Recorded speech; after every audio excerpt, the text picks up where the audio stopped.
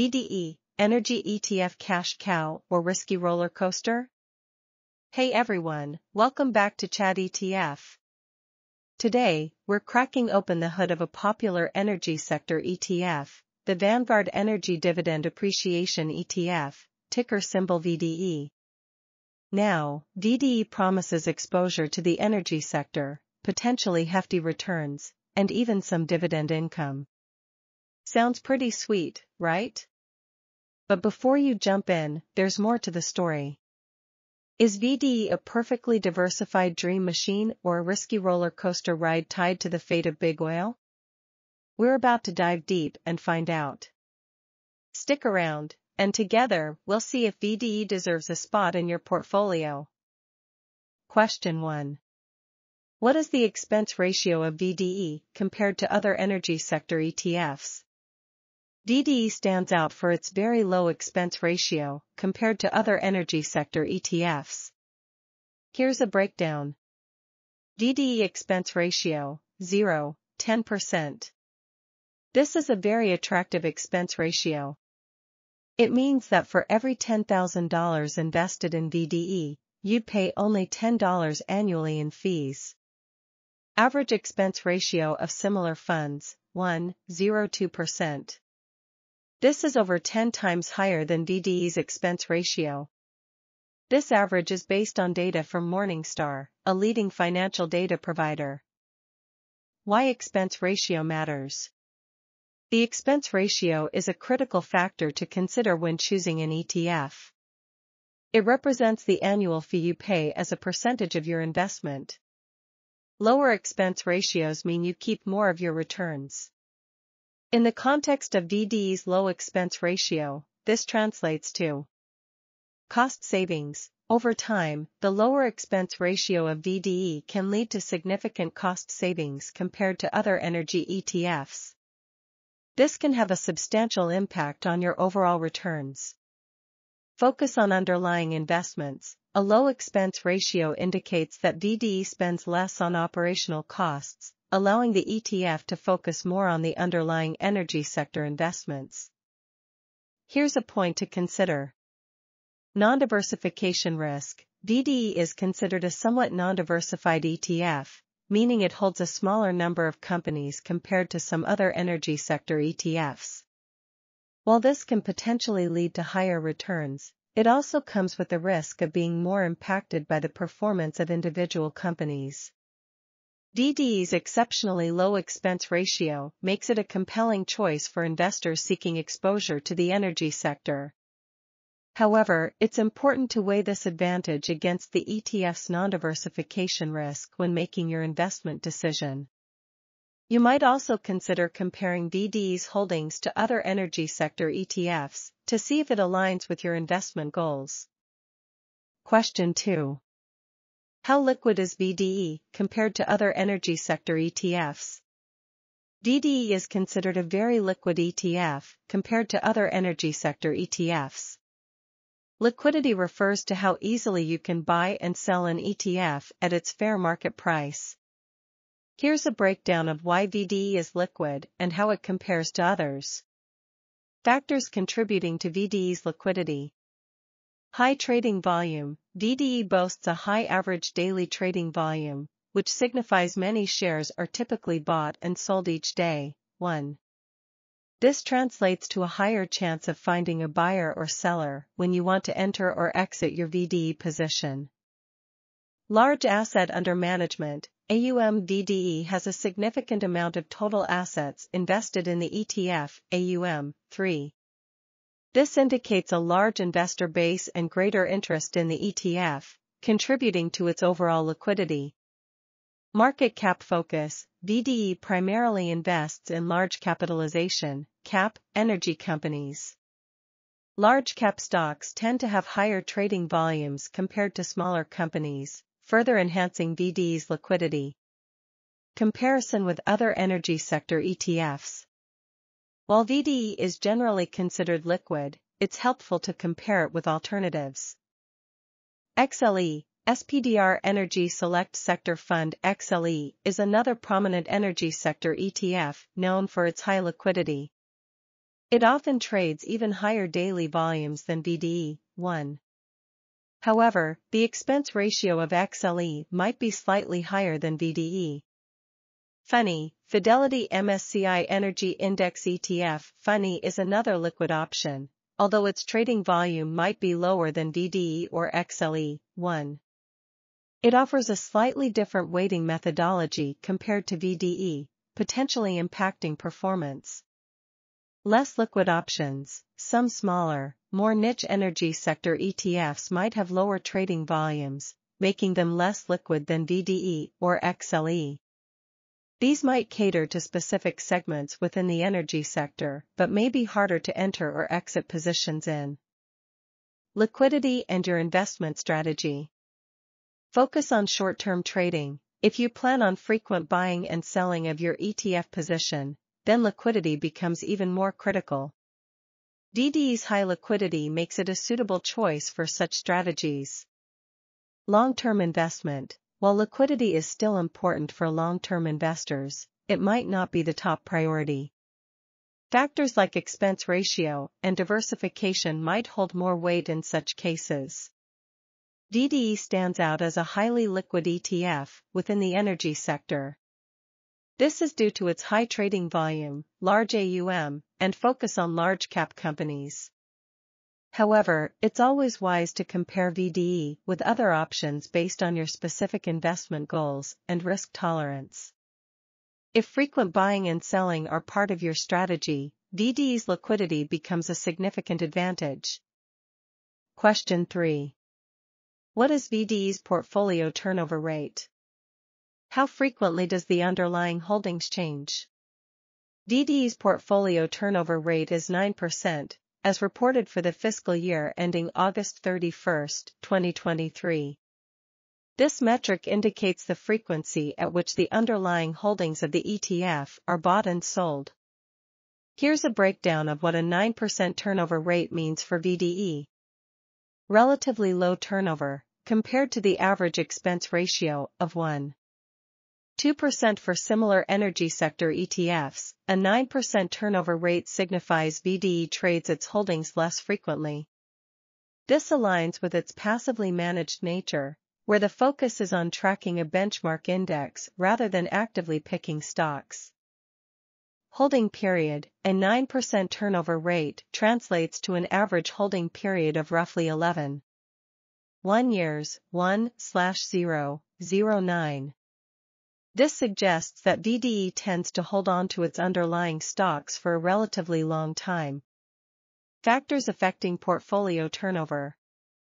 Tracking index. Since VDE tracks a benchmark index, its portfolio turnover is primarily driven by changes in the composition of that index.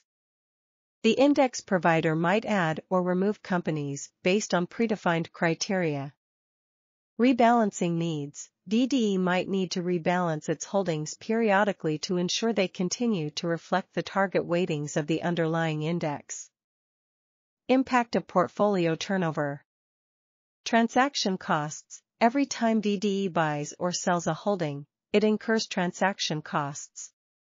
A lower turnover rate like 9% helps minimize these costs, ultimately benefiting investors through lower expense ratios.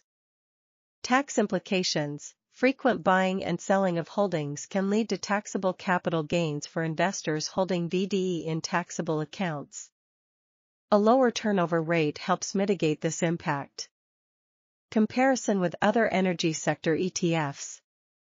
The 9% turnover rate of VDE is considered low compared to the category average. Here's some context. Actively managed funds. Actively managed energy sector ETFs might have significantly higher turnover rates, potentially exceeding 100% annually, as they constantly buy and sell holdings based on their investment strategies. Other index ETFs. Some passively managed energy sector ETFs that track different indexes might have slightly higher or lower turnover rates than VDE, depending on the volatility and rebalancing frequency of their underlying index. VDE's 9% portfolio turnover rate reflects its passive management style and focus on long-term holdings. This translates to lower transaction costs and potentially reduced tax implications for investors. It's a positive attribute for investors seeking a stable and cost-effective way to gain exposure to the energy sector. Question 4. What is the current sector allocation of VDE? VDE sector allocation leans heavily towards the energy sector, with some minor allocations to other categories. Here's a breakdown of its current allocation. As of a recent date, actual data might vary slightly. Energy minerals, 76 to 77%. This is the primary focus of VDE, encompassing companies involved in the exploration, production, and transportation of oil, natural gas, and other energy resources. Industrial services, 19 to 20%. This sector includes companies that provide services to the energy industry, such as oilfield services, engineering, and construction firms. Their performance is often tied to the health of the energy sector. Other sectors, up to 4%. This minor allocation might include holdings in utilities, process industries, transportation, non-energy minerals, producer manufacturing, and distribution services. These typically represent a very small portion of the overall portfolio. Understanding VDE sector allocation. Focus on energy. VDE's dominant allocation to energy minerals reflects its core objective of providing exposure to the energy sector. Indirect energy exposure. The industrial services allocation provides some indirect exposure to the energy sector through companies that support energy production. Limited diversification. The minimal allocation to other sectors suggests VDE is not particularly diversified. This can be a risk factor, as the ETF's performance will be heavily influenced by the energy sector's performance. Benefits and risks of VDE sector allocation.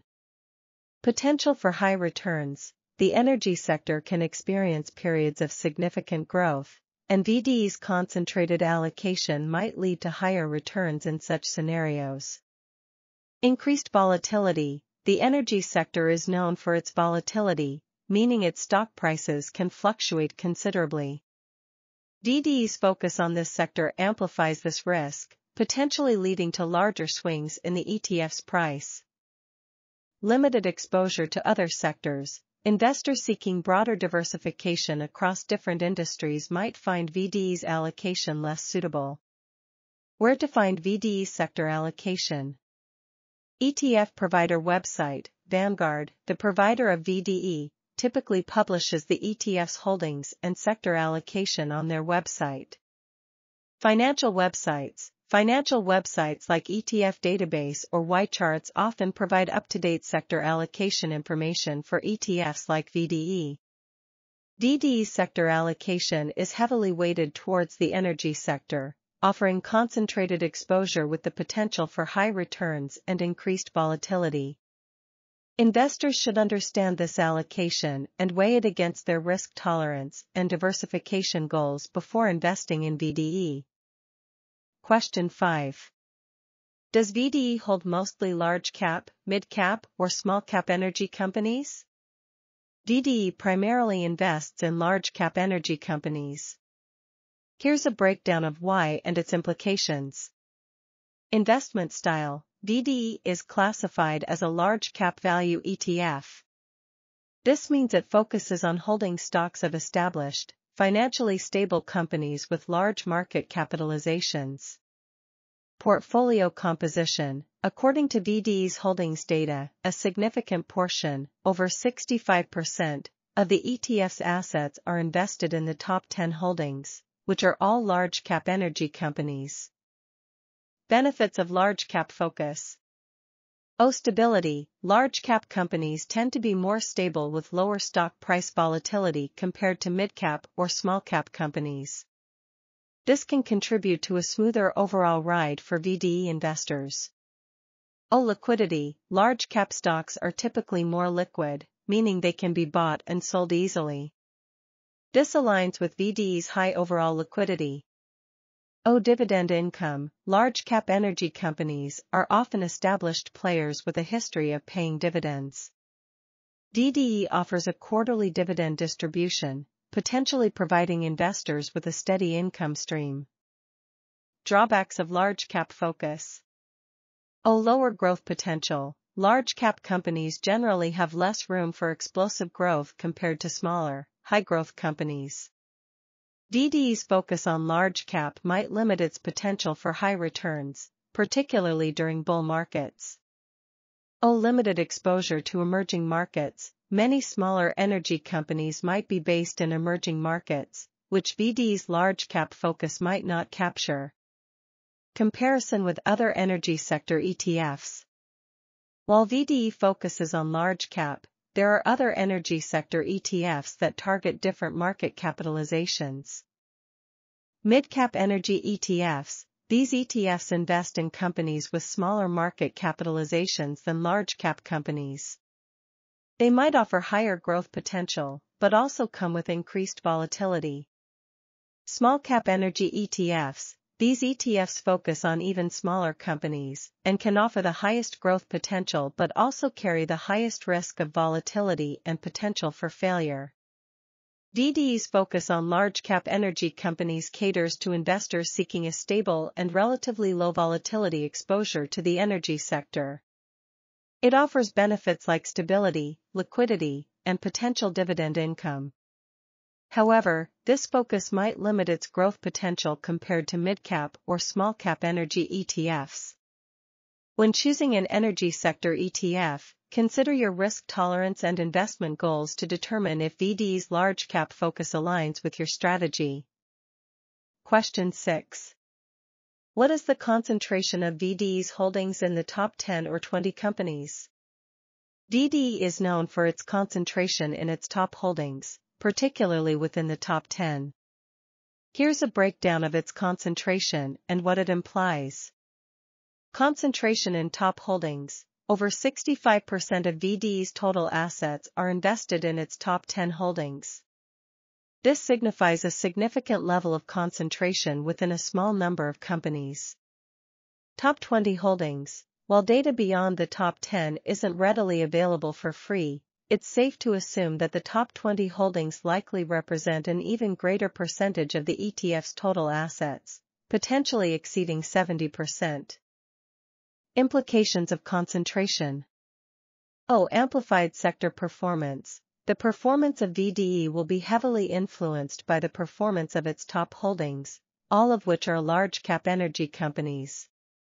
If these companies perform well, the ETF will likely see strong returns. However, if they underperform, the impact on VDE's price could be magnified. Limited diversification. This concentration reduces diversification, a strategy that aims to mitigate risk by spreading investments across various companies and asset classes.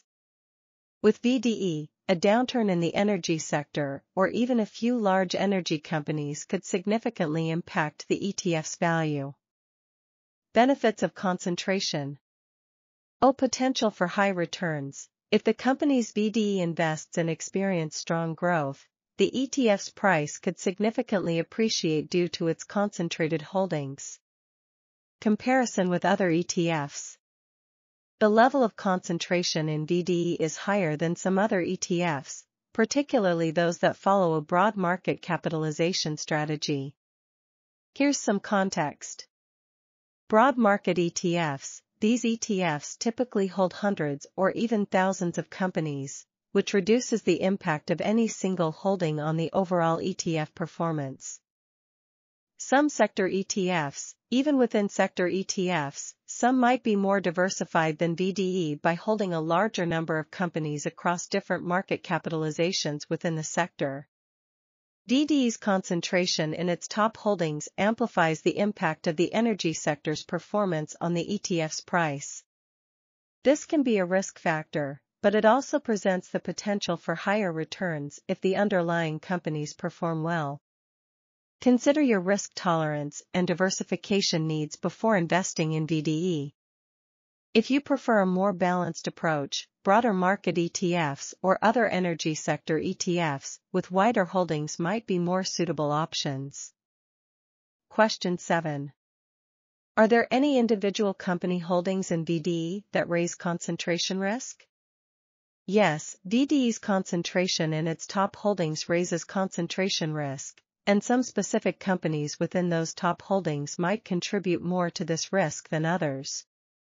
Here's why. Dependence on individual performance. Since a significant portion, over 65%, of VDE's assets are invested in its top 10 holdings, the performance of each company has a magnified impact on the overall ETF's price. Factors affecting concentration risk. Company weighting. The specific weighting of each company within the top 10 matters. If a single company represents a much larger portion of the ETF's holdings than others, its impact on VDE's price is even greater. Company risk profile. The inherent risk profile of each company also plays a role. Companies with a history of high stock price volatility or facing significant industry challenges might contribute more to concentration risk. Challenges in identifying specific risky holdings. Limited public data. While VDE discloses its top 10 holdings, specific weightings for each company within that group might require a paid subscription to financial data providers. Dynamic holdings. The composition of VDE's holdings can change over time as the underlying index it tracks rebalances. General considerations for concentration risk. Review top 10 holdings. Analyze the sectors, industries, and overall financial health of the companies in VDE's top 10 holdings available through the ETF provider website or financial news sources. Research company risk profiles. If possible, delve deeper into the specific companies that raise concerns regarding volatility, industry risks, or financial stability. Consider diversification. If the concentration risk associated with VDE's top holdings is concerning, explore other energy sector ETFs with a broader range of holdings across different market capitalizations. Question 8. How does VDE's portfolio beta compare to the overall market and other energy sector ETFs? VDE's portfolio beta likely has a higher beta compared to the overall market and potentially even some other energy sector ETFs. Here's a breakdown of what beta means and how it applies to VDE. Understanding beta. Beta measures the volatility of an investment relative to the overall market, represented by an index, like the S&P 500. A beta of 1 indicates the investment's price movement mirrors the market. A beta greater than 1 suggests the investment is likely to be more volatile than the market, and vice versa, for a beta less than 1.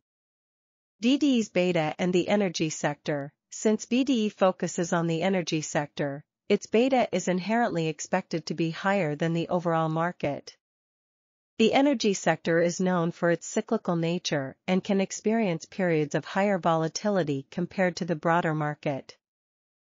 Concentration impact. VDE's concentration in its top holdings further amplifies its beta. If the companies it invests in experience significant price swings, the impact on VDE's price will be magnified, leading to potentially higher volatility. Comparing VDE's beta. Here's how VDE's beta might compare to others. Overall market, S&P 500. The S&P 500 has a beta of roughly 1 by definition. So, VDE's beta is likely to be higher than 1. Broader energy sector ETFs. Some energy sector ETFs that hold a wider range of companies across different market capitalizations might have slightly lower betas than VDE due to diversification. Mid-cap or small-cap energy ETFs. These ETFs might have even higher betas than VDE due to the inherently higher volatility of smaller companies. VDE's focus on the energy sector and its concentrated holdings likely lead to a higher beta compared to the overall market. Investors seeking a more stable option might consider broader energy sector ETFs or those with lower betas. However, the higher beta of VDE also translates to the potential for amplified returns if the energy sector experiences strong growth.